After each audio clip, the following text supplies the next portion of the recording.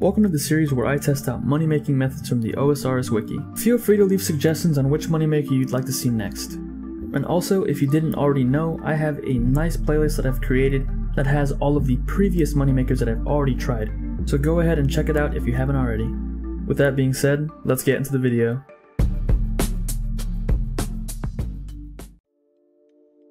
So for today's moneymaker, I thought we'd go ahead and do the Hydra, since earlier today I did feel like doing some Slayer and I actually had this as my task.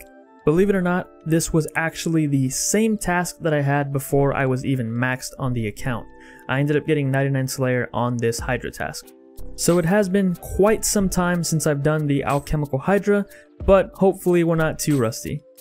Now there are quite a few requirements to do this boss, namely 95 Slayer being the highest requirement I think, but just make sure you read over the wiki page so that you can see what you need to have done before you attempt this boss.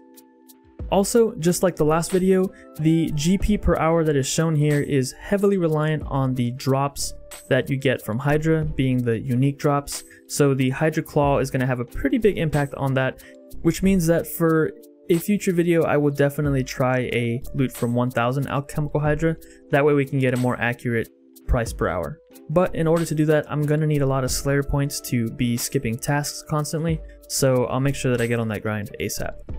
Now as for the gear setup, I am using what the wiki recommended, and they actually recommend to bring a lot of prayer boosting gear, so there you saw me buying the Ring of the Gods, and then I went to NMZ to imbue it, and man is this thing expensive. I don't remember it ever being 20 mil. I think the last time that I checked the price on this it was under 10 mil, so that's pretty crazy. I might go do some Vedion after this to try my luck at getting that. And here you can see the rest of the gear setup. I will be using the T-bow since it is best in slot here at the Alchemical Hydra. And here is a screenshot from over a year ago of the first setup that I used at the Alchemical Hydra. There are some minor differences here, mainly the prayer boosting gear. Instead of the Archer's Ring, I am bringing the Ring of the Gods. Instead of the Pegasian boots, I am bringing the Devout boots.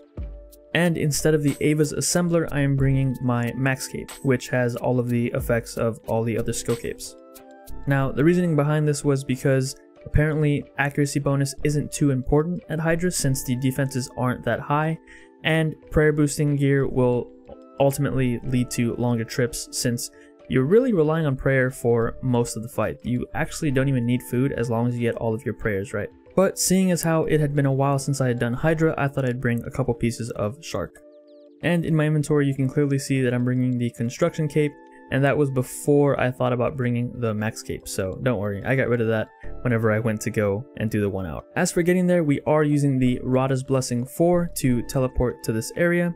We can take down this lift to the bottom floor, the dungeon, and then we do have the shortcut unlocked, so we can go through this tunnel. And it does take about 20 seconds to get through it, but I cut that out because it's just a black screen for most of it, so yeah. Once you're through it, you can just head north a little bit. There's this guy right here you can claim your stuff back from if you do die. And here is the boss room. Now, when I first started it, I totally forgot to turn on the timer, so the first kill that I did was kind of a test run. I got my bearings a little bit and I remembered how to kill the Hydra fairly easily. One thing that I want to say is very important is having the Elite, Korend, and Kebos diary done. This allows you to walk around the dungeon without having to wear the Boots of Stone or the Boots of Brimstone. Normally, if you don't have the diary done, you actually take damage if you don't wear the proper boots, but once you have the Elite diary done, you can wear any boots that you want. Which in our case was the Pegasian boots initially, but then we switched to the Devout boots for more prayer. Now, one thing that I brought with me was the Bone Crusher necklace, which is a combination of the Dragon Bone necklace and the Bone Crusher, and the Hydra tail. And the reason why I brought that was just for the extra prayer points. If you wear the necklace, I believe it's 8 seconds before killing the boss, you'll get the prayer restoration effect from the bones that it drops. And since it drops double bones, you get about 8 prayer points with each kill. Now, the wiki didn't mention this in the gear setup because I'm assuming that ultimately you get faster kills if you just wear the Anguish throughout the entirety of it, but I decided to save a little bit on the prayer pots. Just remember to switch back to the Anguish after you get the kill, because for one of the kills I did a full kill with the Bone Crusher necklace on. I totally forgot to switch to the Anguish, so yeah.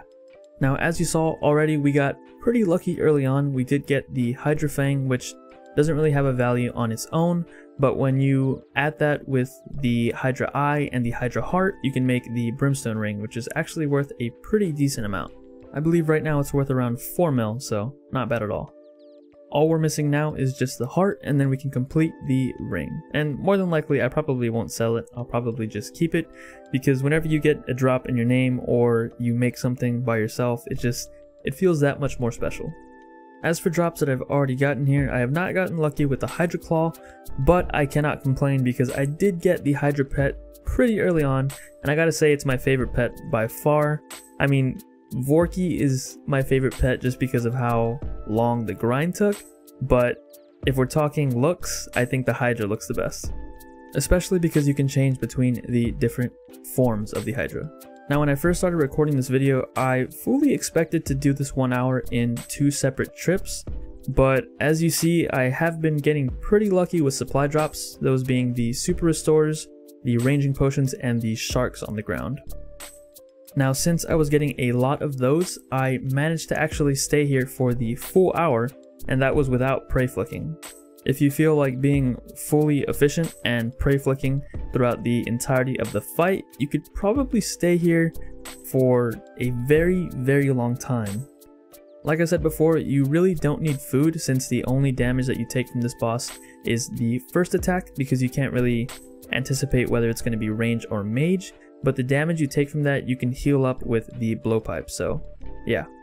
If you're a professional counter, meaning that you can count up to 3, and you don't mess up your prayers, you can pretty much stay here for, I'd say, a full day if you really, really wanted to. Or actually no, you would get 6 hour logs, so maybe just 6 hours. Now luckily, RuneLite actually remembered the tile markers that I had set down whenever I had first killed this boss, way back when it was released.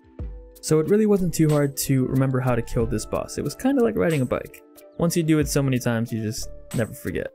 This boss will always hold a special place in my heart because soon after losing 3 bill at the dueling arena and being almost completely cleaned, I was pretty demotivated, but I came to do Hydra in hopes of getting a big drop or possibly the pet, and I got just that. So getting the pet this early on kind of inspired me and motivated me to keep playing the game even though I had lost almost all of my bank. Well, yeah, most of it. As you can see there in the screenshot, I only had the Armadillo top and not enough for the legs. That is me wearing black D-high chaps, so yeah.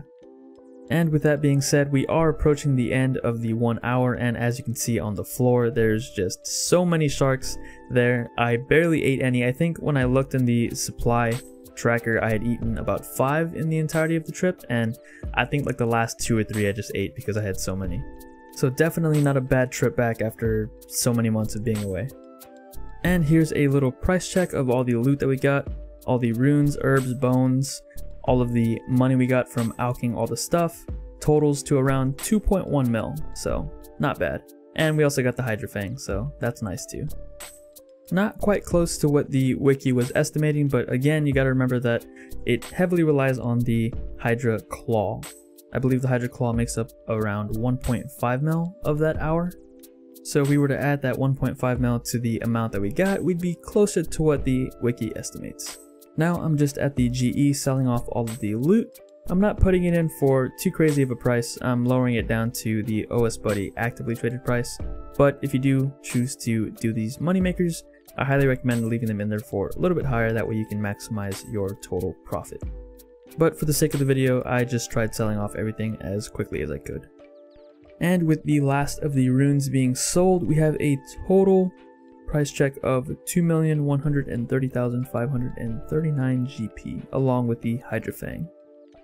Here's also a small look at what my collection log is looking like for Alchemical Hydra. As you can see, the only items that we're missing is the Hydra Claw, the Hydra's Heart, and the jar. I guess you could also put the throwing knives in there as well, but I believe you can also get those from another monster that are not, it's not just unique to Hydra, so yeah. But with all of that being said, we can now do the calculation.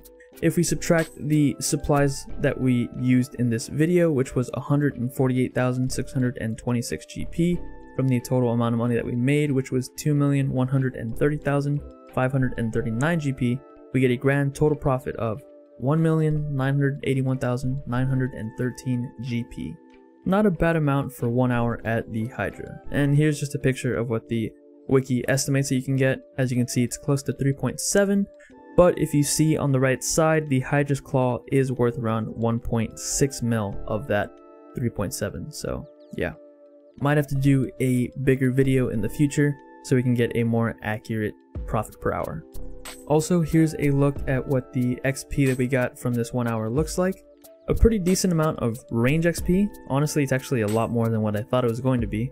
And a nice amount of Slayer XP as well.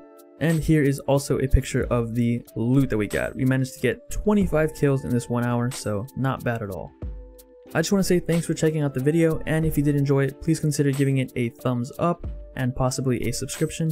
And as always, I will catch you guys in the next episode.